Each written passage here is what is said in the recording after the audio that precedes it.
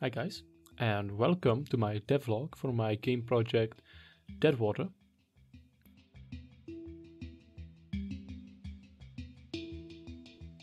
Deadwater is a looter horde shooter with crafting and survival elements, and I guess it could count as a roguelike.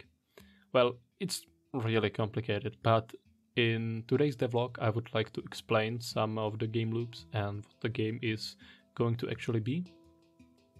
So, first thing first, when you drop into the game, you'll start in a randomly generated city of a set size, and you'll have just a melee weapon, and that's it.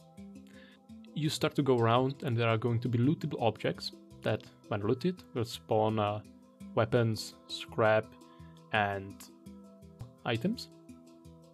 Now, when you see this item, you will have two choices. Either you take it or you scrap it. If you take it, you can no longer scrap it, and if you scrap it, you will gain scrap, which is the in-game currency that you can use in the market, which we'll discuss later. Now that you are armed, you will see a few enemies spawning in. You should be able to take care of them quite easily. And as you continue shooting and looting, you will reach the 9th hour mark. The game time. At that point, high tide will arrive and a horde of enemies will spawn. This is the first small challenge for a new player that will get harder with each level up that you gain. After you die, because the rounds keep getting harder and harder, you will be brought to a small little main screen where you will have available your inventory, your total scrap, stats, and the marketplace, where you can buy weapons. Here comes the core gameplay loop. You go into the city, you loot, you shoot, you die, you buy better gear, you level up, and you go back. Now, you may be asking if the difficulty is going to be just always the same, because if you level up, the enemies level up. Now, I hate bullet sponge enemies.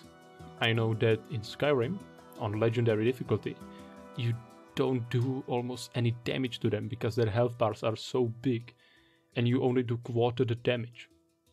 Now here, the only thing that will increase with their level is their damage and their speed. So the higher the level, the more skillful play is required of you. They will die in the same amount of shots. But if you mess up in late game, you will be punished for it by the high damage. But if you can outmaneuver them, then you will be rewarded with an easy kill. So the difficulty is dependent on the player's skill.